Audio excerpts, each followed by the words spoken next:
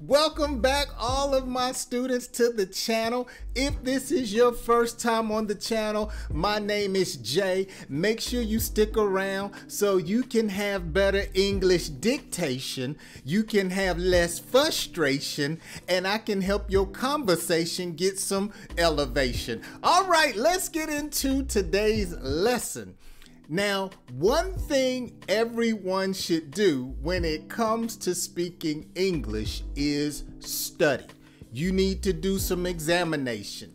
You need to do some research so you can get better. So what I'm going to do on today's lesson is I'm going to give you about 9 or 10 phrasal verbs that you can use when you are conversing about studying or your study habits. Now, if this is your first time on the channel, I'm going to give you the lesson.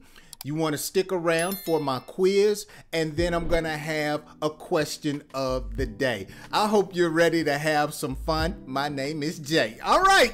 The first particular phrasal verb I want you to learn is look into.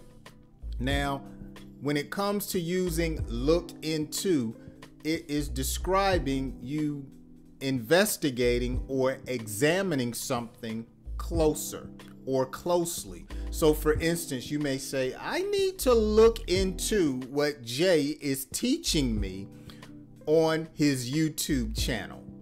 Or you may say, the students looked into the various topics that Jay taught on his YouTube channel.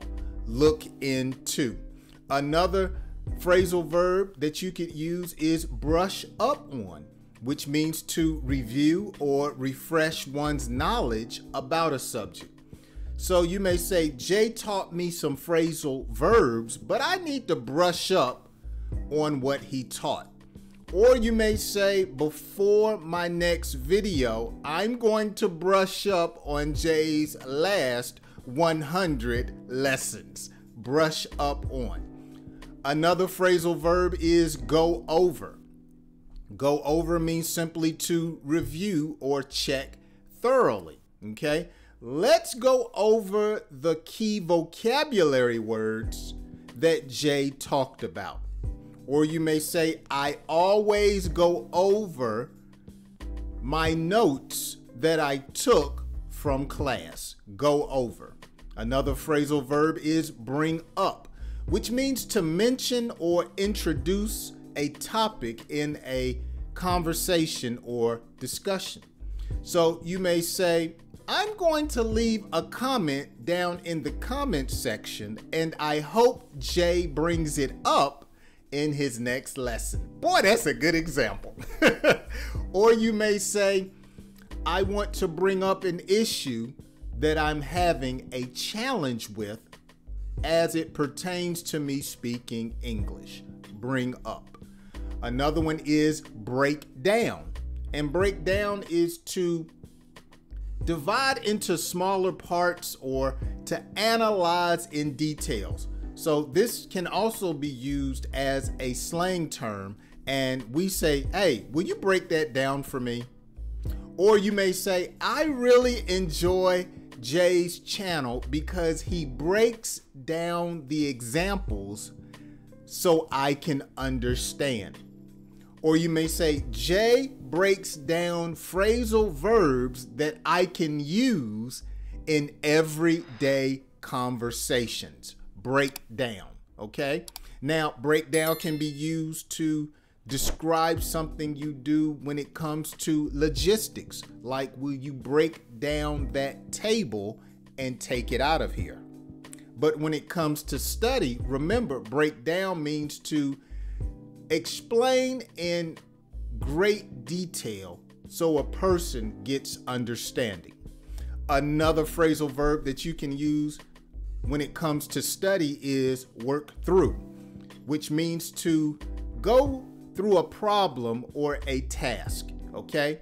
So you may say, let's work through these vocabulary words before we move on to sentence structure. work through. Or you may say, she worked through the challenging exercises to help improve her fluency. Work through. Another phrasal verb that you can use is tune in. Okay? Tune in or tune into.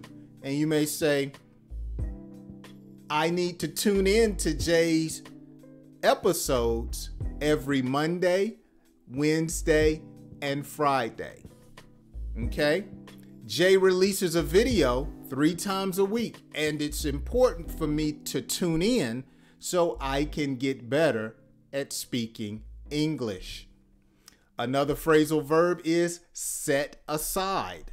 Set aside, which means to allocate or to reserve for another time or for another specific purpose. So you may say, look, I didn't have time to watch Jay's last 3 videos, so I'm going to set aside 1 hour for me to practice my English. Okay? Or you may say, I need to set aside some time to spend with my family so they don't despise me. Set aside. So there are other ones like cram, okay? And cram means to study intensely in a small period of time. So you may say, I need to cram for my test. So go back and study these phrasal verbs for study, and I know it's going to help your conversation and give you some English elevation. Or in other words, you'll get better.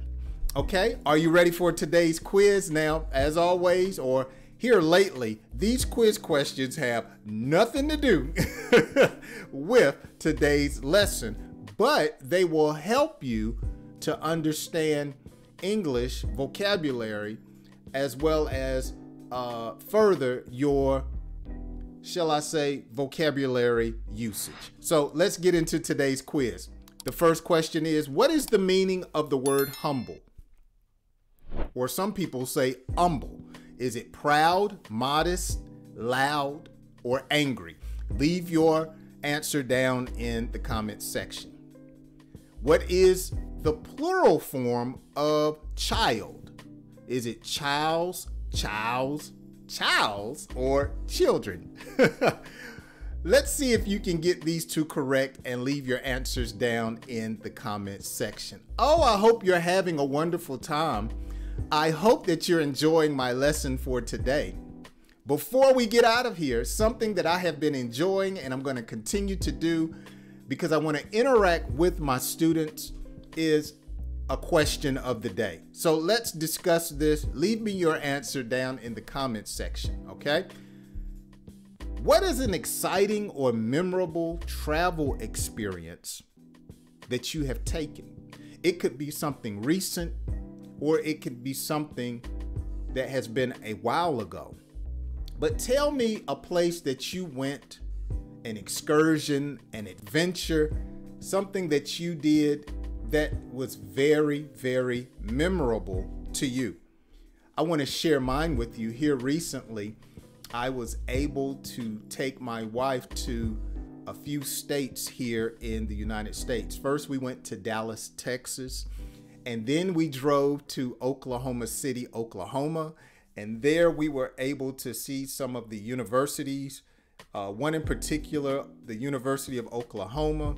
We saw the stadium. I enjoy traveling to places with my wife and family. And then when I see it on television, we can talk about how we went to that particular destination.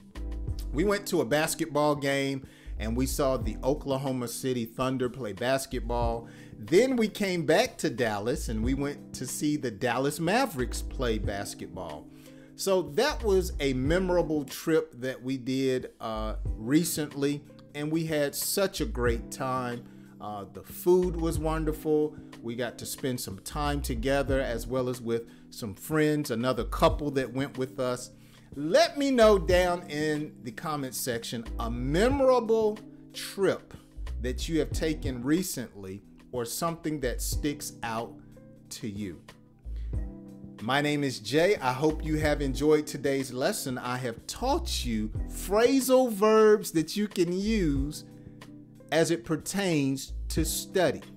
Practice these so you can have a great English foundation, you can improve your conversation, and you can have some English elevation. All right, now, let me get out of here.